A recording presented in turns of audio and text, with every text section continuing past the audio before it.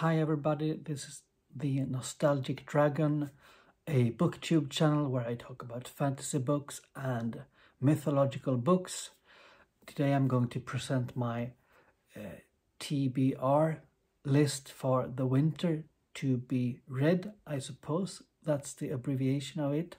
And I'm not so fond of TBR lists. They can easily become a burden. I'm maybe not so slow reader, but maybe medium paced, and I sometimes like to read really slow. And if I have this long list of books, I sometimes might get a bit tired just looking at the pile. So my TBR list is a TBR as long as it is a TBR. So that sounds maybe non-beneficial for you, but if I pile up 20 books here or something like that, I will never read them. So by doing this TBR, as long as it is a TBR, you will also benefit from that when I'm telling you about the books I've read later. So the first books I will read, I've read partly, but not the full book, is the Ian C. Esselmont, Path of Ascendancy. Many of you have maybe read it or recognize it. If you've read it, you can briefly tell me what you thought about the book and his books. I know that prose is very different from Stephen Erickson, and I know that you should read Ian C.'s books as his own distinctive style and not compare with Erickson. As you know, I've been stuck in Erickson's Malazan books for a long time, and it's first now I can take a step back and I think really enjoy the writing that Ian C. does and the contribution he does to the Malazan universe as well. So there are 3 books I have. It's the Dance's Lament, it's the second book, Dead House Landing, and it's also the third book, Kellanved's Reach, like this. Will be very exciting. I'm always reading Malazan at the moment, so I know on BookTube you don't count rereads.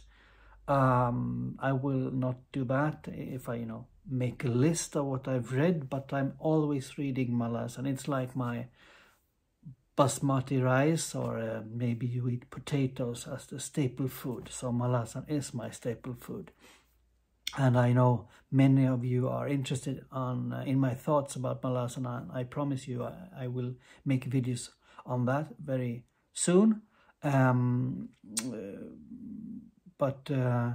I want to do it maybe not really good, but I want to give you some of my deeper thoughts around the Malazan world and the big 10 books. So it will come soon. You just have to wait a little bit. I'm looking forward to that, of course. I will read the Patrick Rothfuss, The Name of the Wind. I have a friend, good friend, he's reading this in Swedish, so it's interesting to discuss and compare. Yeah, maybe you know the story, The Name of the Wind. It's a very different book from Malazan, and you follow one character, as I have understood it mostly. It feels like a quite cozy book to have, especially when it's snowing outside like it does now here in Sweden. Another book which I sometimes find interesting, sometimes I feel there is some similarities between this book and Malazan, it's Dune. Not a new book for some of you. I haven't read it. I haven't watched the movie even, so this is very new to me. So I'm looking forward to read Dune and also to talk about Dune. And the literary genres, it's a bit I don't think it's so good that you make these strong distinctions between fantasy, science fiction, and any other kind of genre, because they intertwine, they go into each other. So what you can find in Star Wars, for example, you can find in fantasy books, of course. So Dune will be very interesting from that perspective. A few years ago, I read the Isaac Asimov books. I think you recognize them as well, which I liked a lot. So I told you before that Tolkien is not something I used to read so much nowadays, but I have some books in my bookshelves I haven't read by Tolkien. It's edited by Christopher Tolkien. It's Beren and Luthien. What I understand, not a complete story. It's bits and pieces. I think it's quite readable. We'll see. Beren and Luthien. An interesting tale, of course, between these two. A romance, if I'm correctly informed. I will also read another book by Tolkien, and it's The Fall of Gondolin, mentioned in The Lord of the Rings and other works by Tolkien. Just mentioning these kind of wars or old books creates myth, I think. So Tolkien was a master on this, so I will read it as well. Looking forward to that. I have other books for me to read. I usually have a kind of reading diet. I would like to talk about that with you, about your reading diet. You know, you can't just only eat potatoes or chicken. You have to eat other food, maybe salad, or drink something. You can't drink beer every day, obviously, but maybe you can drink water, drink something lighter. So I mix these kind of books with philosophy books, and as you know, I'm interested in yoga and yogic practices. There are different around the world, different names. There are different yoga systems. At the moment, I'm reading a lot about Taoism. So this is the Book of Chuang Tzu, and more or less understandable stories. These kind of stories in Taoism, Zen are supposed to chew on them, maybe when you meditate or just walk around in the forest. And the meaning is not always so clear when you read them the first time. This one I'm looking forward to, and you know, no ambition, nowhere to go. We have our temple in our heart and soul. For those who haven't watched my videos, the Iliad, see if I can put it right this time. I will read the Iliad, and unfortunately my Kindle is not charged.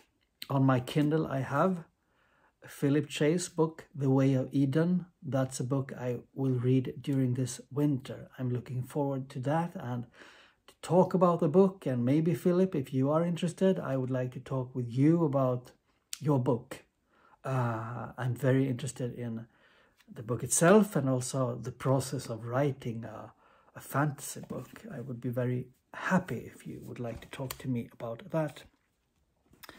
And as I told you, I have this staple food. It's a House of Chains at the moment. I'm 120 pages in. I don't want to spoil anything. I know some of you are reading this book series for the first time, but I can say that the writing style, especially initially in House of Chains and initially in Erikson's terms, can mean many hundred pages, is very different from the first 3 books. And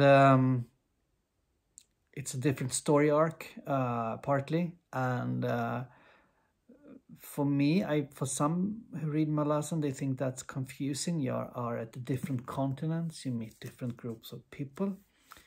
If you write a long series like 10 books, I think that's necessary. At least for me, otherwise I would get bored. And to see Erikson write in these different writing styles and techniques that he uses is just amazing. He's a fantastic author. So there will be videos on Malazan it's not a TBR things or reviews of what I've recently read. I've read Malazan for I think 4 years now, so that will be something different that I'm looking forward to share with you. So this was my winter TBR, and please comment. Maybe you have some other ideas of what I should read, if not in the winter, so maybe later this year. And maybe you've read some of the books. Write something about your reflections in the comment field below. If you are watching this and haven't subscribed, please do. You are very welcome. If you want to communicate with me more directly, you can do it on X or here at YouTube as well. So thank you so much, and we'll see you later this weekend. Have a nice day. Bye.